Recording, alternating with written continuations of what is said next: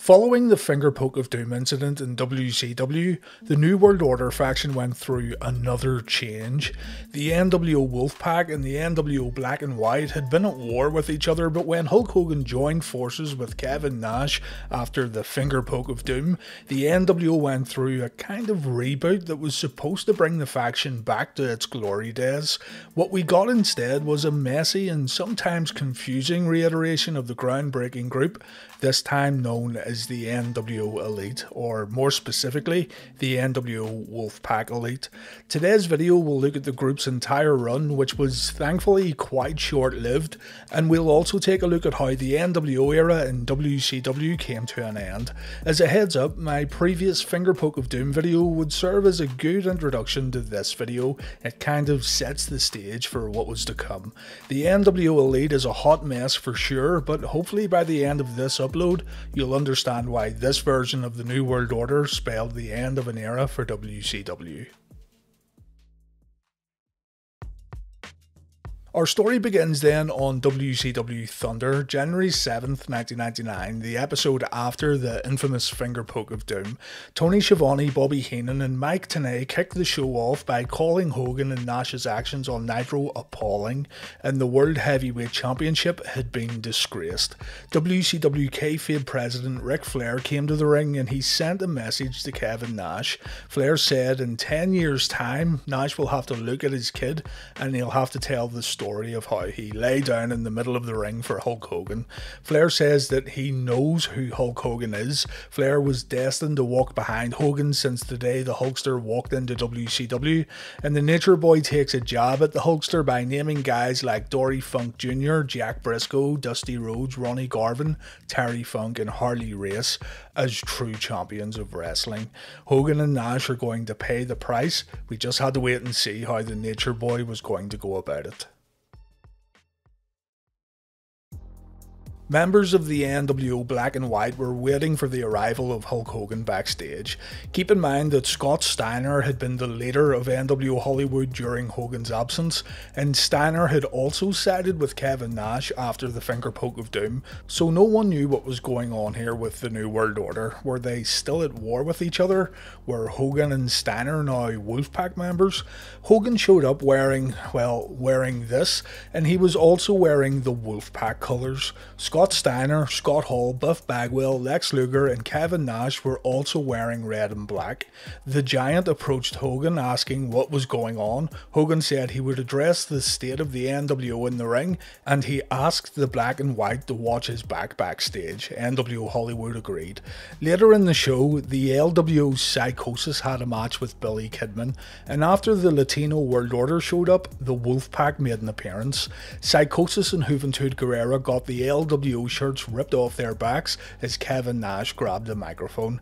Big Sexy said he couldn't believe that Ric Flair would speak badly about the classic Hogan vs Nash match that took place on Nitro. Hogan says that the has-been world champions of WCW couldn't face facts. The nWo Wolfpac had set a new standard and the Wolfpac now runs the show. Just then, the nWo Black and White showed up and the Giant wanted answers. The Giant said that the Wolfpac left the Black and White backstage while this beatdown of the LWO took place, and the Giant feels like the Black and White are playing second fiddle to Hogan and the Wolfpac. Hogan said that he's cool with the Black and White, but he's not cool with the Giant calling him out in the middle of the ring. The Hulkster says that the nWo are trimming the fat and there's only room for one Giant in the faction, claiming that Kevin Nash is the true big man of the New World Order. And so a match was booked for Nitro the following week. If the Giant can beat Kevin Nash, then the Giant can take Nash's spot in the nWo. So yeah, it's a mess here, but at the same time, this all sounds very familiar. There's guys wearing red and black, guys wearing black and white. Hogan is claiming there's no divide in the nWo, yet the Wolfpac is still used as a faction name. There's supposed to be unity, but the Giant is facing Kevin Nash on Nitro. There's more questions than answers. On the following episode of Nitro, Hulk Hogan and the Wolfpac showed up in a limousine along with the Hells Angels, and once again, the nWo Black and White were left out. Hogan tries to tell Scott and Orton that the whole group was supposed to arrive together and there was some sort of timing issue, but the guys don't buy it. What you're seeing here, this whole thing with the nWo Black and White getting treated like lesser members of the faction, this would pretty much remain intact throughout this nWo Elite run. Guys wearing the white and black shirts would become known as the nWo B team. Basically, they were the mid to lower card players of the New World Order, a group of guys who nobody really cared about, including WCW management. Anyway, Hogan gets into the ring and he says he'll take on anyone. Nash says he'll prove he's the real giant in the main event. Really, there's nothing special going on. Kevin Nash won his match later in the evening, and so the giant was kicked out of the New World Order. Earlier in the evening, Conan was kicked out of the Wolfpac too when he tried to defend Rey Mysterio from Lex Luger. And you may be wondering where Sting was during all of this. Remember, Sting was a member of the Wolfpac, but unfortunately, Sting was out with an injury and he missed out on all of this. On the January 25th episode of Nitro, the show opened up with nWo Black and White members Curt Hennig and Stevie Ray discussing the nWo Elite. Curt says that Nash and Hogan are trying to push the Black and White away, and Stevie agrees. Stevie and Curt talk to the other members of the B team, and Stevie Ray announces that he's going to talk to Hulk Hogan about the problems within the New World Order. When the nWo Elite arrived in their private jet, Stevie Ray ran to Hulk Hogan and he said that Curt Hennig had refused to put on his nWo colours. The nWo Elite and the nWo B team then gave Curt Hennig a beating, and Curt was kicked out of the nWo. Stevie Ray thought this would have been enough to secure him a little bit of status within the nWo Elite, but instead he was thrown right back into the Black and White team, having to catch a ride with Vincent instead of riding in a limousine with Hulk Hogan. At least there was a little sense being shown here. Removing members of the New World Order was absolutely necessary, and I'm surprised there was an nWo B team at all. The minor leagues of the New World Order served no purpose whatsoever. While simultaneously working out all these issues among themselves, the nWo's main rivals inside the ring were the Four Horsemen and Bill Goldberg. Kevin Nash stated in interviews that the nWo Elite's main purpose in WCW was to have a faction that Goldberg could destroy over an extended period of time. But like most things in WCW during this time period, long-term booking plans quickly went down the toilet. The nWo B team continued to feel like second-class citizens in comparison to the Elite, while the Elite began seeing the Black and White nWo as more of a hindrance than anything else. You may be thinking to yourself that this was all leading to something, but let me just ruin it for you. It didn't. The February 8th episode of Nitro saw Hulk Hogan approaching separate nWo Black and White members and telling each one that they were the leader of the B team. And 2 weeks later, every member of the Black and White claimed to be the leader while they argued among themselves. This went on for weeks before finally Stevie Ray became the leader. Stevie Ray won a battle royal that featured other nWo B team members, making him one of the more unremarkable leaders of the New World Order. Let's go back then and refocus on the Elite, because really you don't need to know anything else about the nWo Black and White.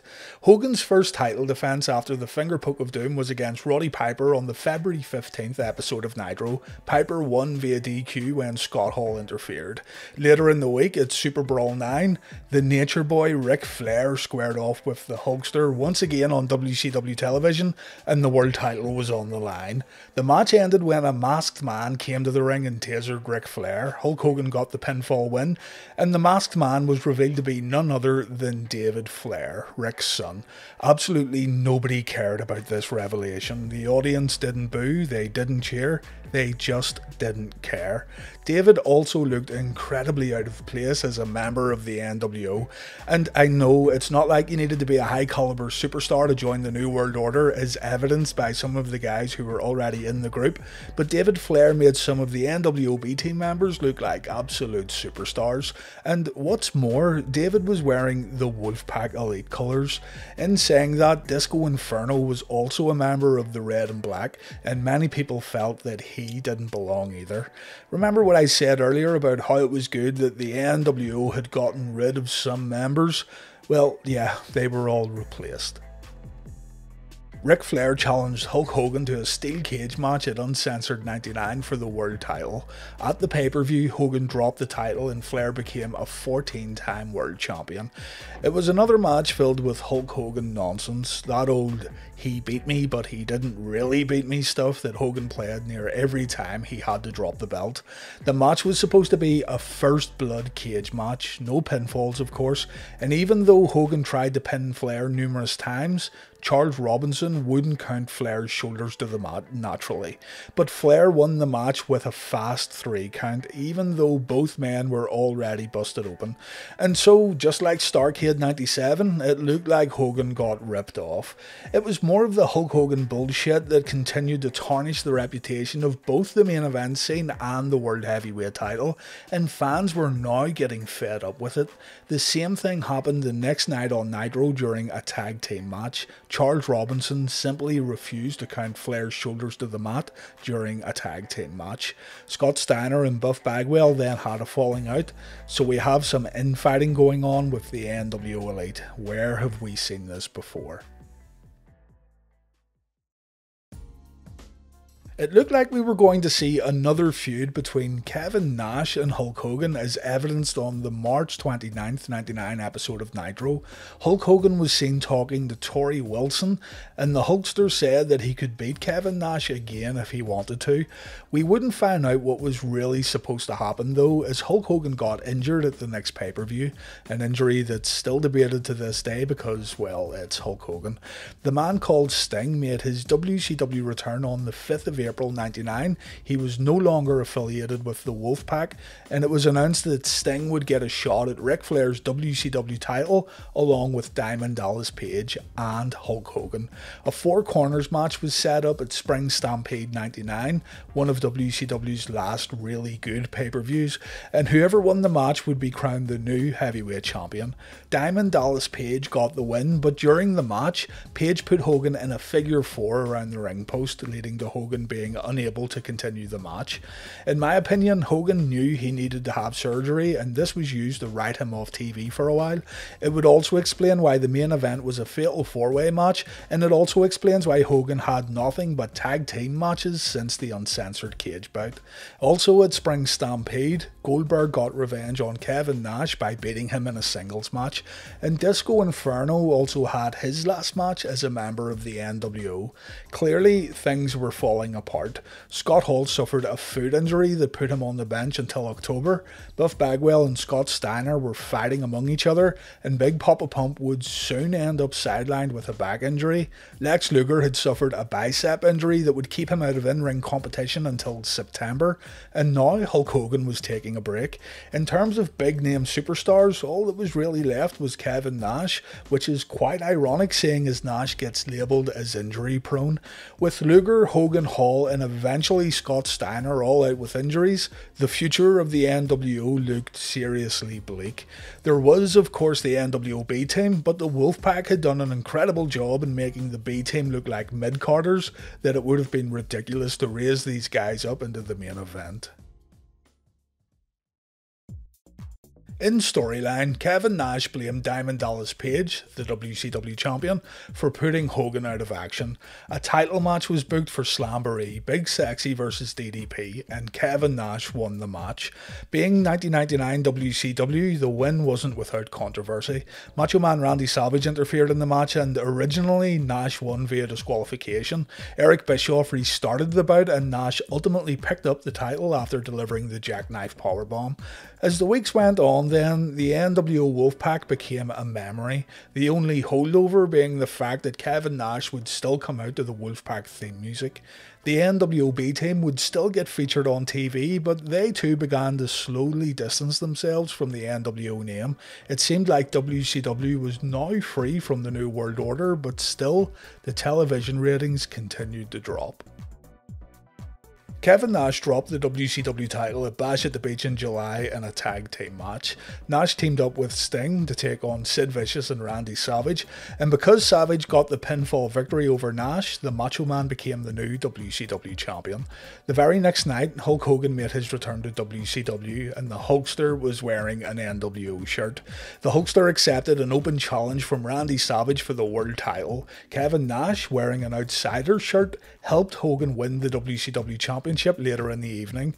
So yes, Hogan came back from injury and he reclaimed his WCW title on his very first night back in the company.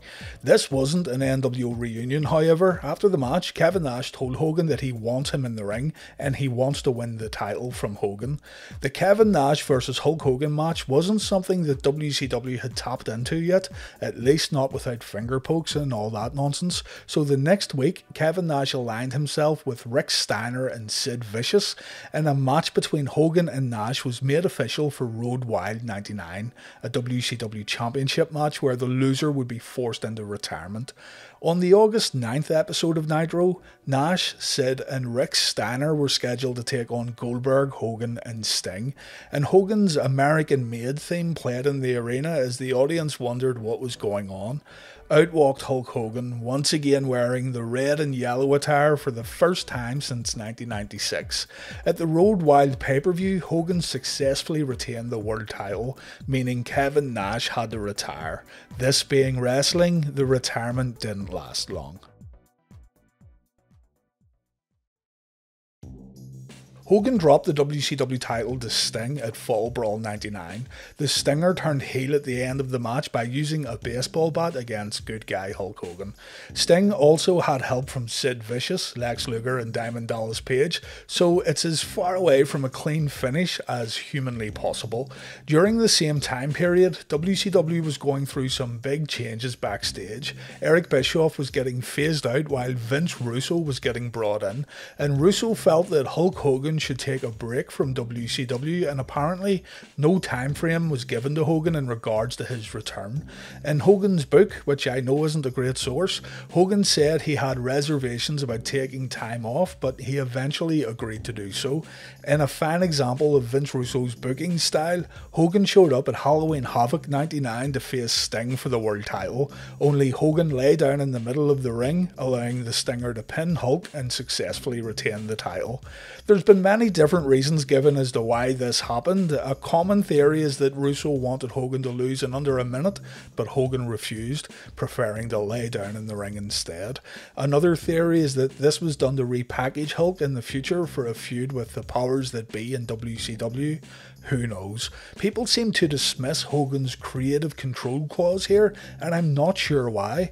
It's to my understanding that Hogan could legally say he didn't want to do the match if he didn't want to do the match, but it really doesn't matter. The end result was another slap in the face to WCW fans who paid for a ticket to see Hogan versus Sting.